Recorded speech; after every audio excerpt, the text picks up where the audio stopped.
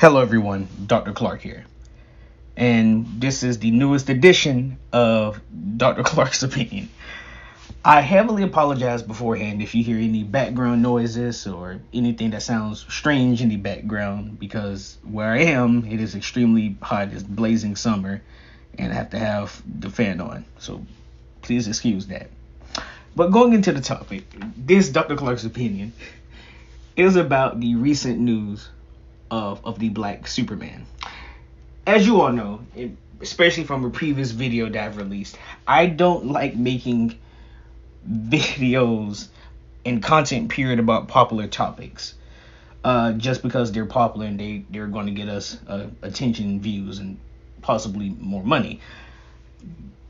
We would only do that if that was within our plan. But concerning the Black Superman news, we have been getting so much, or I specifically have been getting so many people asking me to make something and address it. So hopefully those are the same people that are going to like, share, comment, and do everything else to support this. So here you go. First off, this video is going to be my opinion on the Black Superman news. I will be making soon a factual lecture about the ideologies of the Black Superman, so look out for that. So I first heard about the rumor that Warner Brothers was going to do a Black Superman reboot film, be it within the main DCEU or within a alternate universe, all the way going back to about 3 years ago almost, if not more. And the main actor to be associated with it, be it acting in it, be it in terms of starring or producing it, was Mr. Michael B. Jordan. But it had just stayed a rumor. But it had came out that he was in talks, and the talks fell through, or that they were going through multiple versions of that same talk with different executives. Now that this news has officially came out that they will be doing a Black Superman centric DCU film, everyone has certain opinions about it. So first off, it's not just going to be a alternate universe version of Superman in terms of it being another character like an Icon or a Val Zod or a Calvin Ellis. It's going to be Black Clark Kent. And quite a lot of people are upset about that. Here's the issue. Many of the people that I see upset about it go within different categories that I've seen. So, for example, there have been some people who do not read comics, and if they have, they used to do it a long time ago, or if they have, they only read 1 or 2 full runs of anything in their entire life. And their perception of these characters are based off of the mainstream adaptation status quo. Then, there are also characters who are hardcore Henry Cavill fans, DCEU, who essentially still wanted for him to be the main Superman. There are people who do not like Superman, but still have any type of negative opinions about Superman-oriented news. And there are many more people within different categories. Here's the issue within that spectrum, or all those different spectrums. The ideology of a Black Superman, not only is it nothing new, but it is something that I wouldn't think people would have a problem with, because it's now seeing that more people are upset at the fact that he's going to be black than the fact that it's Henry Cavill being replaced. Because I will say this, I love the Snyder Cut of Justice League. I loved it. Henry Cavill is a good Superman in terms of how they used him in that film. So I'm not an anti-Snyder Cut and anti-original version of DCEU person. That's not who I am. But that still doesn't mean there can't be other adaptations of the character.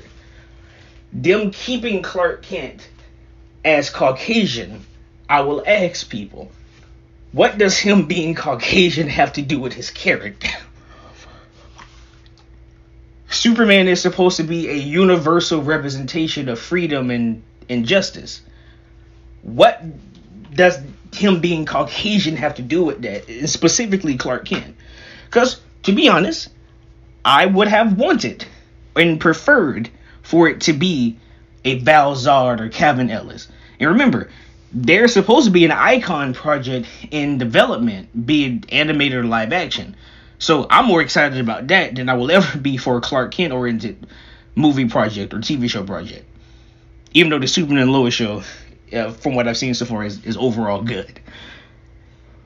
But what does him being white have anything to do with his ideals? So for people getting upset that they're changing his race, I would be more upset if they were changing the ideology of what he is. In terms of him being truth and freedom and justice, him being an oppressor, him being for injustice, and him essentially being evil. I would be more upset about that.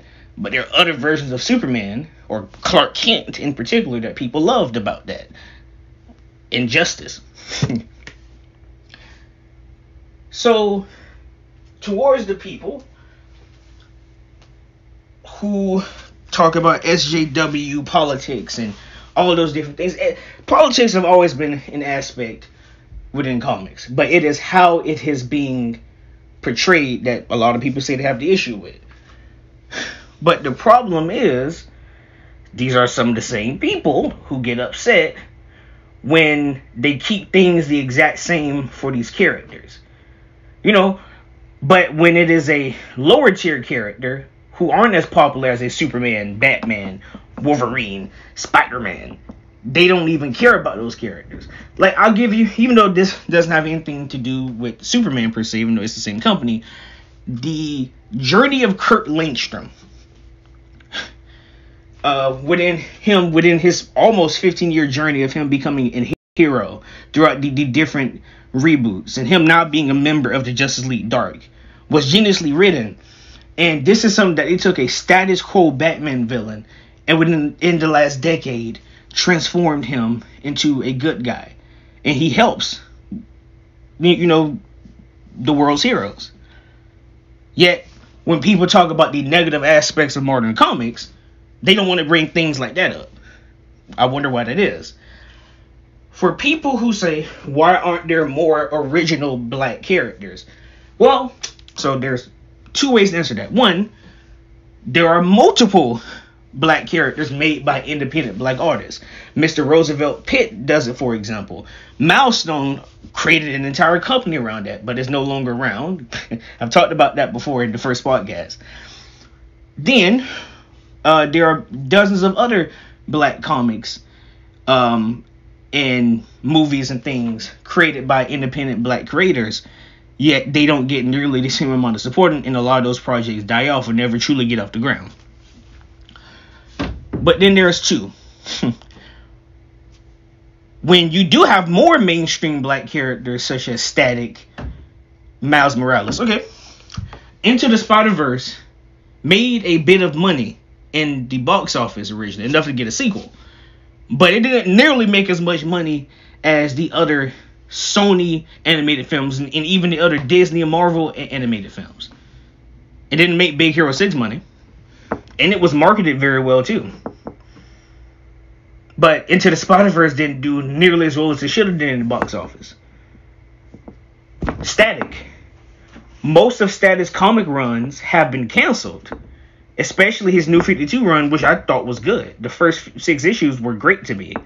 But they sold like garbage. And Static was the main character, the main teenage solo character outside of Damian Wayne that they were pushing in terms of young comic readers buying a solo teenage superhero comic. Static was the main one that they were pushing outside of Damian Wayne, and it got canceled after 6 issues because it sold horribly. So, concerning the Black Superman news, what are people truly upset about? Like I said again, I would prefer if it was a different character, but if it's not, it doesn't really affect me. Because I've also believed this too. One version of a character that I don't like does not stop me from consuming the other versions of the character. Marvel's Avengers, the video game. That doesn't stop the MCU from existing. That doesn't stop the Ultimate Avengers films from existing. That doesn't stop Avengers Earth's Mightiest Heroes, which people refuse to support, from existing. So how would that one version of the character outside of the comics change your perception? So it seems like people are mad at the wrong things. And like I said, I would love for Henry Cavill to have another Superman film and for him to still be Superman. But that doesn't stop other versions of the character should be told. So what are people truly upset about? I know some of the greatest comic book writers, artists, cartoonists, animators who are black within the industry would love if more black people and black characters became extremely popular. But let's be honest, even in the motherland, we don't truly support black creators in terms of comic books, be it superhero or otherwise. In the different African diasporic countries and islands, we don't really support them. So for people who are of a melanated skin tone who have an issue and talk about more original black characters, well, why aren't the ones that we have created, you've supported them? Black people will always be, especially within the nerd culture, will always be attacked for us just trying to be ourselves. And the Black Superman news opened up another window for people to shout into or shout out of, to essentially say that we are the ones who are causing for media and art around the world in different mediums to be destroyed. We are always the scapegoat. And this Black Superman news, I'm happy for it, partially because the fact in which we see another great version of a character that so many people say they love, but how many people truly buy Superman comics? Be honest. Icon, to me, is a better character overall than main Earth 1 Superman, Clark Kent. But how many people buy his comics? Milestone comes back fully, essentially by the middle of this year, going into the summer. For those who complain about the Black Superman news and talked about and say that they want more original black characters, this is your chance to speak with your wallet in your time. If I don't see milestone hashtags, if I don't see other black non-DC related or Marvel related comic creators and comic characters or any, even if it's not comic, even if it's animation, movies, whatever, all of this outrage is for naught. For those who don't like the Black Superman news. And I'm sorry if I offend anyone. I'm sorry, but I have to be honest. As a black man, as a black creator myself, and me loving these characters growing up, I've never been upset at versions of characters that I may not care about or didn't like. Because there are always other ones. But we usually don't get those things. Or get enough of it if they don't get adequately supported. So, I may make a sequel to this video if people want it. Again, I have to see a decent amount of likes, shares, and comments. But I'm going to definitely be making the more factual related video concerning the ideology of a Black Superman in the future. And also one more thing before I close. The Superman myth has existed for thousands of years. One of the original versions of the myth was the African god Shango. But that's a completely different story. Everyone, Dr. Clark signing out.